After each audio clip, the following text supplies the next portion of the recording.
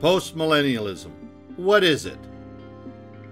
Postmillennialism teaches that Christ will return at the end of a future golden age called the millennium.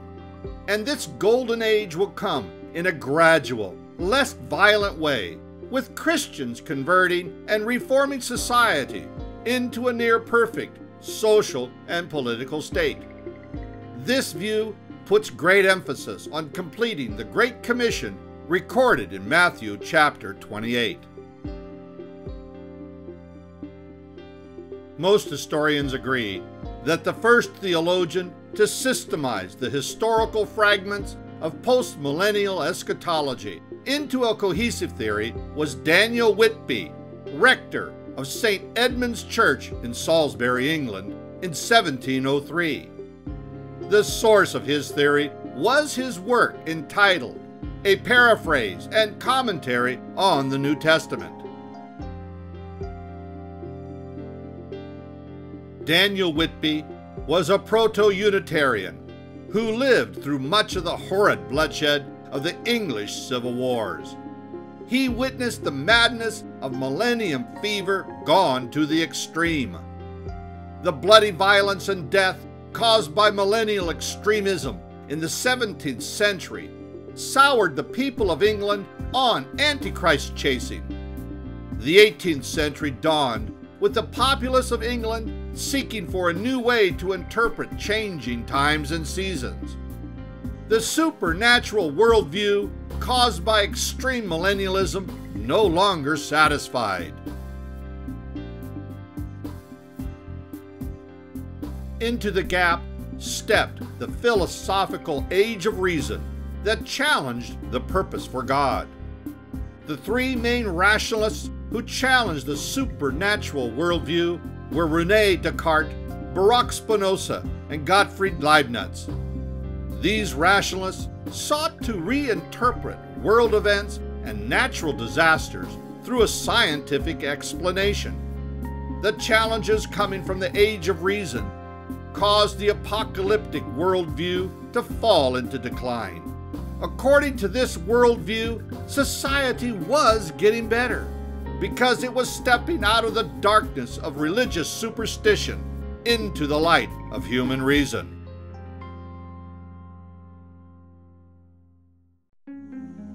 Daniel Whitby used portions of this rationale to formulate his new eschatology. He envisioned Christianity stepping into the light and evangelizing the world, thus bringing about a new golden age of peace and prosperity. According to Whitby, the future of the world was bright because Christianity would change the hearts of men. He also taught that Jesus Christ would come back to inherit a society perfected by the hard work of Christian men and women.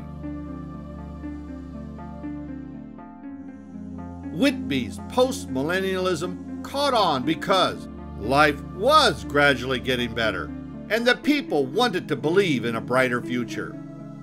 Was society getting better? Some may argue this point, but generally, yes, society was getting better. The 18th century witnessed the bright dawn of the Industrial Revolution, with a general improvement in the quality of life. Something strange happened with postmillennialism during the 18th century. Portions of this doctrine made the jump into the secular worldview. The philosophers of the Enlightenment also envisioned a coming golden age where society would mature and come of age. The fruit of this seed would not come to light for another 200 years in the tumultuous 20th century.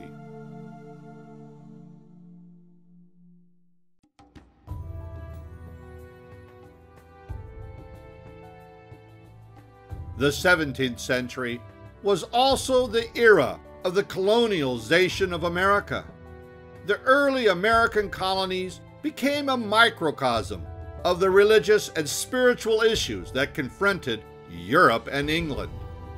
All but one of the 13 English colonies had Protestant beginnings. The first English colonists who came to American shores were Congregational Puritans and Anglicans. But in a short time, Presbyterians came from Scotland and Ireland. Mennonites came from Switzerland. Quakers from England. Lutherans and Moravians came from Germany. And Dutch Reform came from Holland. Each of these groups brought with them their own radical millennium views. The Millennium Fever of Europe found fertile soil in America. Many of these new colonists were radical Puritans who brought with them a unique form of premillennial thinking. They believed the second coming of Jesus Christ would initiate the millennium. Probably the most famous of the premillennial colonists were Increase Mather and Samuel Sewall. These men argued that the infection of the papist Antichrist was everywhere. In contrast, postmillennialism also came with colonists from England, and their rosy picture of the millennium would receive confirmation in a spiritual revival called the First Great Awakening.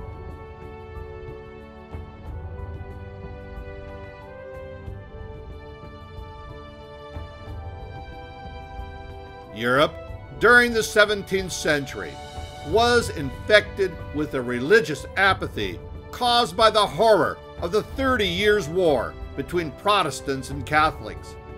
This apathy migrated to American shores by frustrated colonists.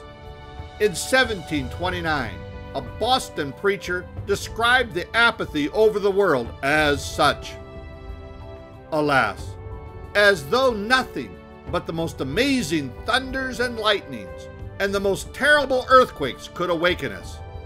We are at this time fallen into as dead a sleep as ever." Sincere Christians in England yearned for more than the apathetic liturgy that plagued the typical Protestant churches. The people hungered for the inner fire of the Holy Spirit.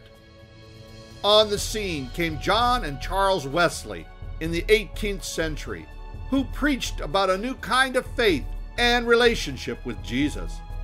The hard work of these evangelists produced the Methodist revival that fired the hearts of the English people with a new, renewed faith.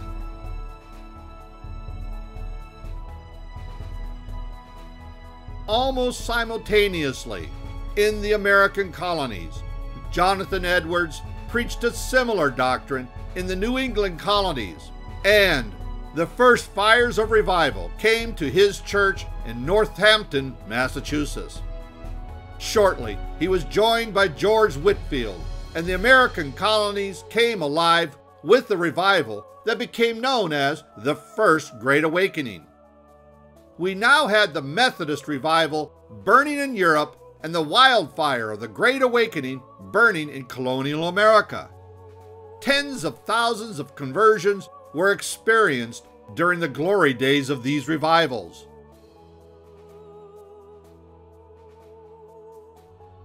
Jonathan Edwards is seen as the greatest theological mind of colonial America, and he was decidedly a postmillennialist. He saw the Great Awakening as a prelude to the millennium. He preached that these revivals would gradually convert America, setting the stage for the millennium to come by the year 2000. Jonathan Edwards believed the Great Awakening would not end. But to his dismay, the revival did end, and the New Age did not begin. Edwards' disappointment did not frustrate the spread of postmillennialism. The vision for America was bright, and our destiny was linked to the divine master plan of God.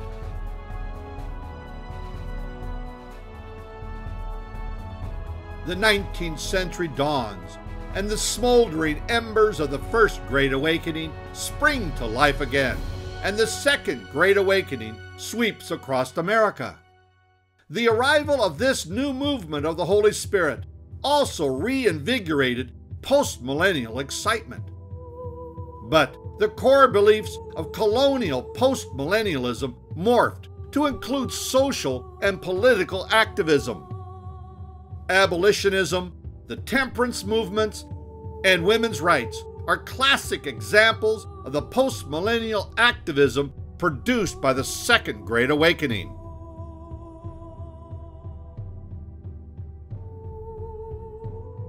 Probably the greatest preacher of the Second Great Awakening was Charles Finney, who strongly believed that Christian revivals and social activism would change America and bring about the millennium. He said, "If the church will do her duty, the millennium may come in this country in 3 years." Finney also adamantly insisted that the greatest threat to this new wave of revivalism and activism was the darkened beliefs found in premillennialism.